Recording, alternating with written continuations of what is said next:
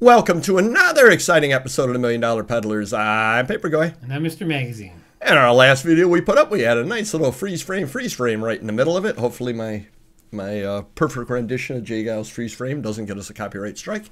But do bear with us. Treat it as a podcast at that point. We will be having Random Neighborhood Kid come by and fix it. And I've been saying that for about 14 weeks now. Mr. Magazine. Yes. I was thinking of this the other day. Okay. What is out there that is not, that there nearly aren't as many as you would think that there would be? And I'll give you the example that I thought of. You know what magazine, and it could be magazines, it could be anything else. You know what magazine is actually really hard to come by but shouldn't be for the number that were made? What's that? Police Gazette. Okay. Do you get a lot of those? Not really. I mean, I'll get a dribs and drabs, 3 here, 5 here, 1 there, but never a pile of 50.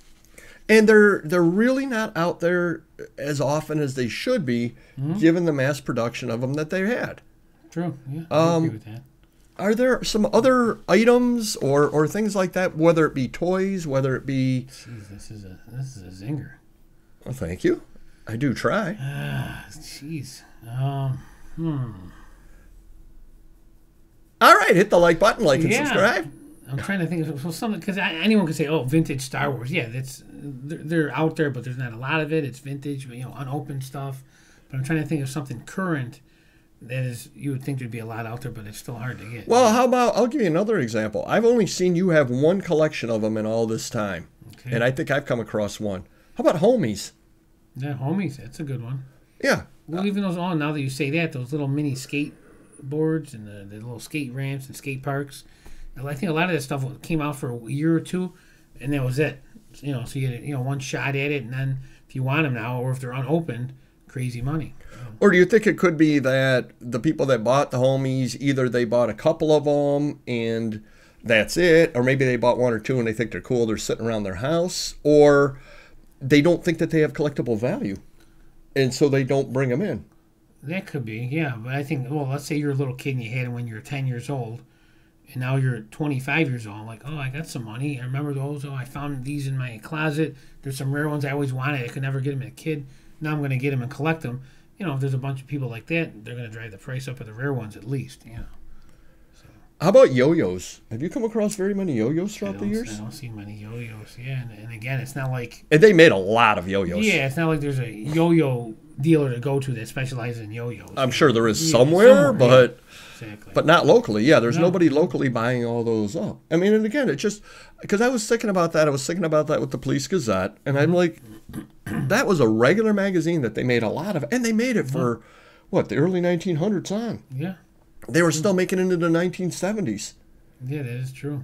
And I've got a couple from the 1970s. I think I picked up like 8 at one time. And there's probably some from the 70s, the later editions, that they probably didn't make as many as the 50s ones, Yeah, and the ones that I've ever gotten pretty much are the 70s. Yeah. I may have gotten 1 or 2 from the 50s. Sure.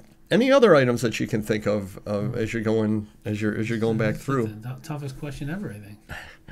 Well, I'll give you another one that, and I think I know the reason why, but I collect Adventures of Big Boy comic books.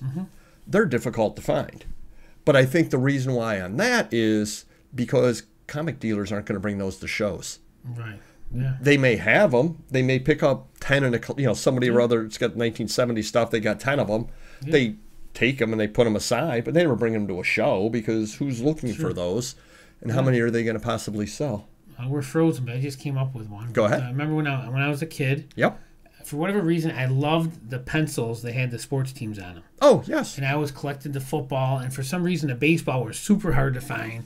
Oh, everybody had the football, yeah. I mean, I had a football set, but even that was hard to complete. But then baseball, forget about it. So didn't they do basketball also? Oh, I never seen basketball. But, no. But you would think that, like, all those Gold Circle places that had that type of stuff, there would have been a ton of it out there, but there really wasn't, unless it was a regional thing.